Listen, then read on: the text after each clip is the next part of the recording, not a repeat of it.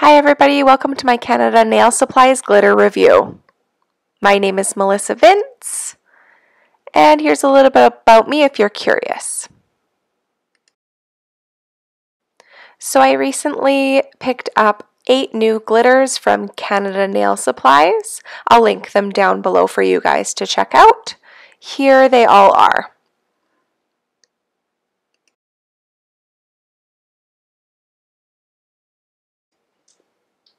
These glitters weren't sent to me for review. I actually purchased these with my own money and love them so much that I decided that I wanted to share them.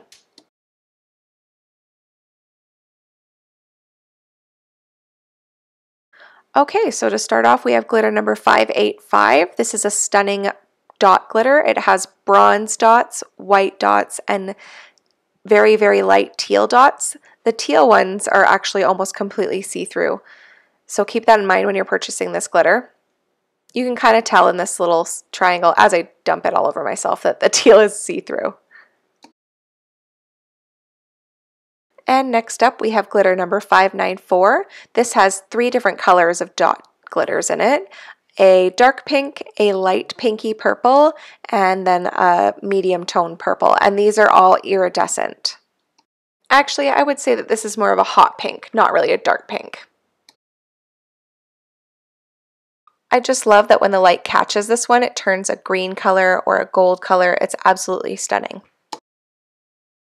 Now here we have glitter 596. This is a teal and dark pink glitter, and it's a bunch of different sizes of dots.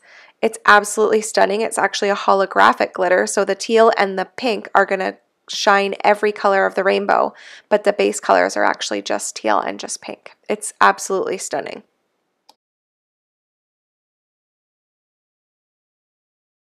And now we have glitter 714. This is an absolutely stunning glitter. It has 3 different sizes of stars in it, and they are all mirror shine.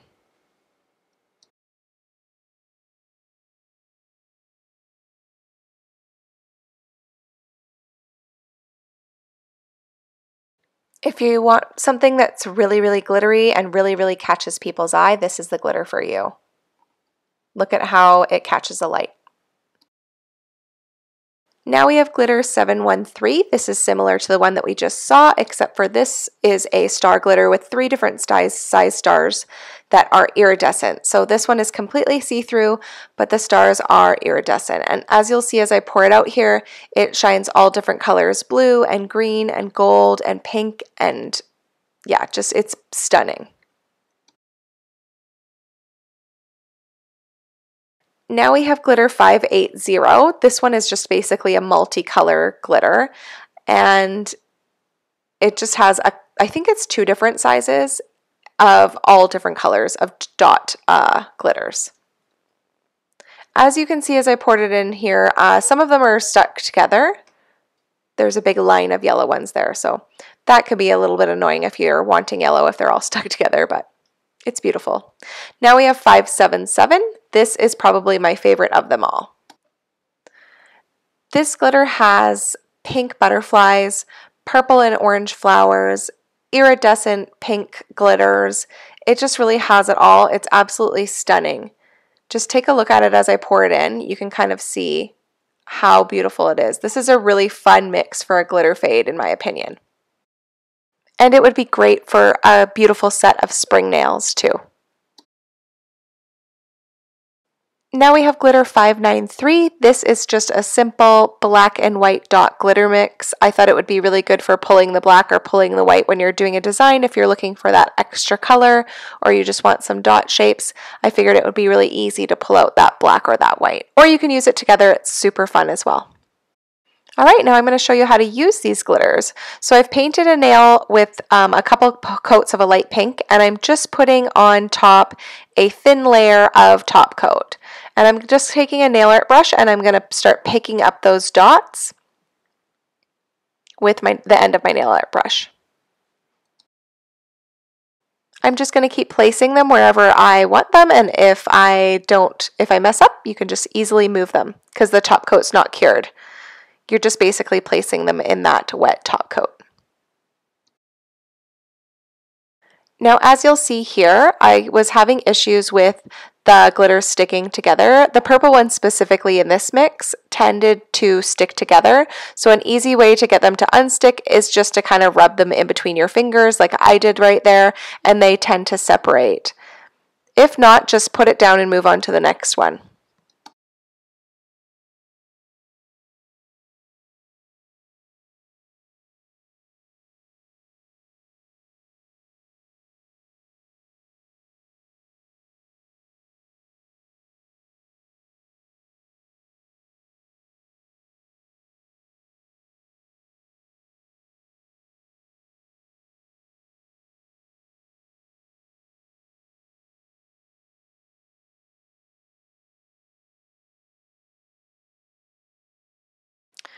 And as you can see right here, I was having an issue with those purple ones sticking together again. So I just rubbed them between my fingers, like I said before, and had them kind of come apart, got them to come apart. So just keep placing these little dots until you have them the way you like them, and then you're going to cure that.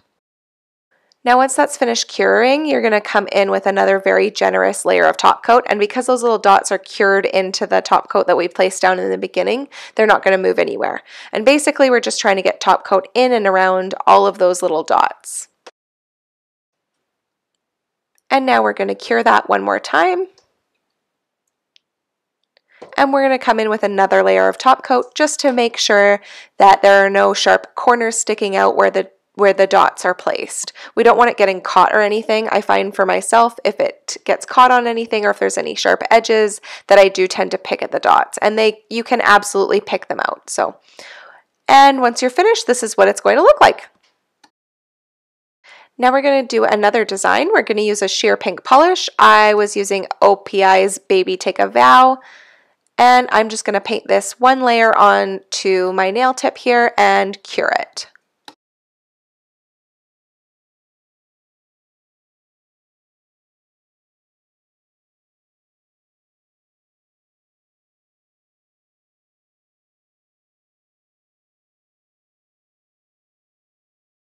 And now we're going to come in with those beautiful iridescent glitter stars that I showed you from earlier, and we're just going to start placing those into the inhibition layer. So we're placing those into the sticky layer on top, and we're going to try and push those corners of that star down into the sticky layer. This doesn't always work, unfortunately, but for these glitters, they seem to be thin enough to be working for these larger star glitters. So just keep working your way, placing all of your glitters where you want them and pushing them into that inhibition layer as good as you can.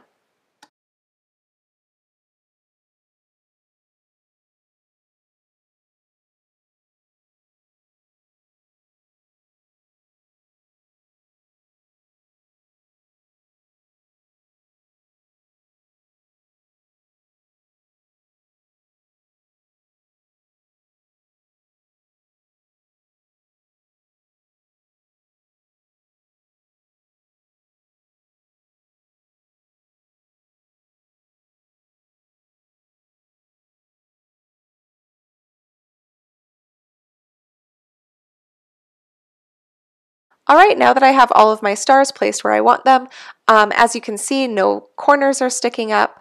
I'm going to come in with another layer of that OPI's Baby Take a Vow, that sheer pink, and I'm going to very lightly paint over top of that. These are not held in by anything other than sticking to that inhibition layer. So they will move around, unfortunately. Just take the tip of your nail art brush and pat them back into place where you want them. And now we're going to cure that in our lamp. And we're going to go over top of that with a matte top coat. I personally like the way that this looks with a matte top coat, but you can absolutely do it shiny if you prefer. And then we're going to cure it again. And then we're going to, of course, wipe off that inhibition layer.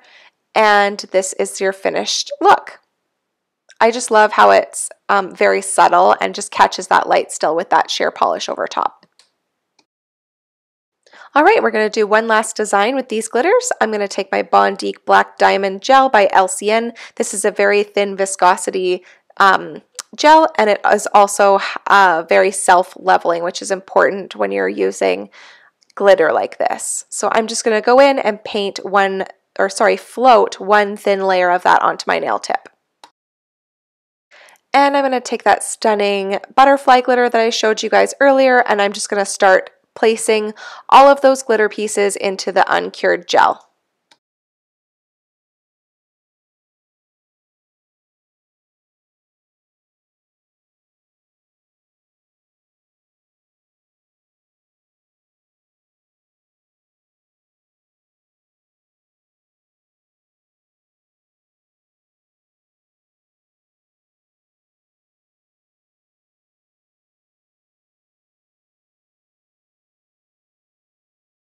Just keep placing those and filling in all of the spaces with the little glitters.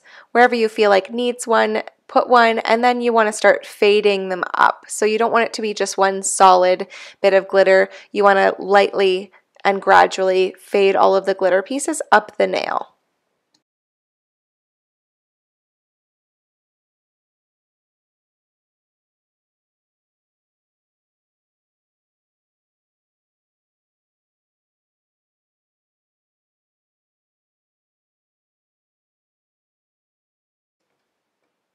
And then once you're finished with that, once all of your glitters are placed, you are going to cure them all into place in your lamp. So go ahead and pop that in your lamp and cure it for the appropriate time.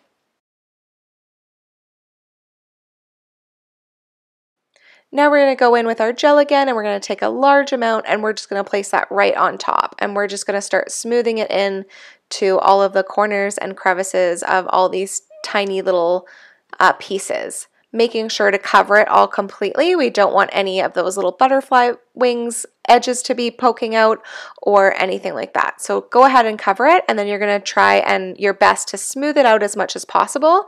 That way you will have minimal finish filing at the end.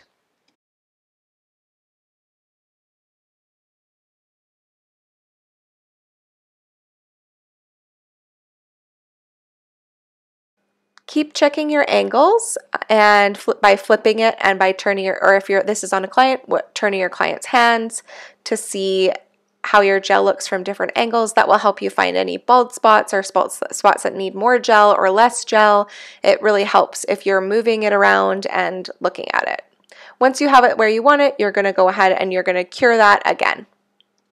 Now we're going to come in with a lint-free wipe and we're going to get rid of that inhibition layer, and we're going to start finish filing. So always start with your sidewalls first and your free edge first, and then you're just going to go ahead and take your file and go over top of the design.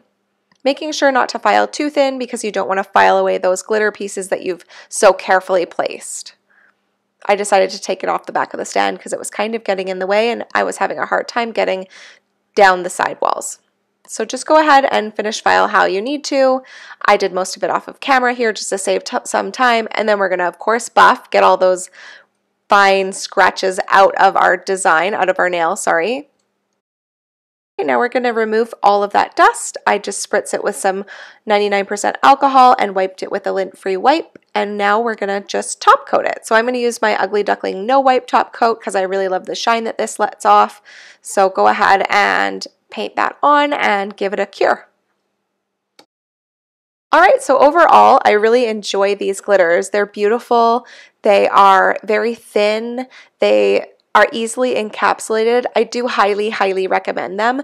Not only that, but they have an amazing selection. These are just 8 glitters. They have tons and tons to choose from on their website. So again, I'm just going to leave that website link in the description bar below for you guys, so feel free to go and check out Canada Nail Supplies and their glitters. They're absolutely stunning. If you'd like to see and hear more from me, then please come join me in the Shine Club. All information and links are also in the description bar to the Shine Club, and hopefully I'll see you guys there. Bye!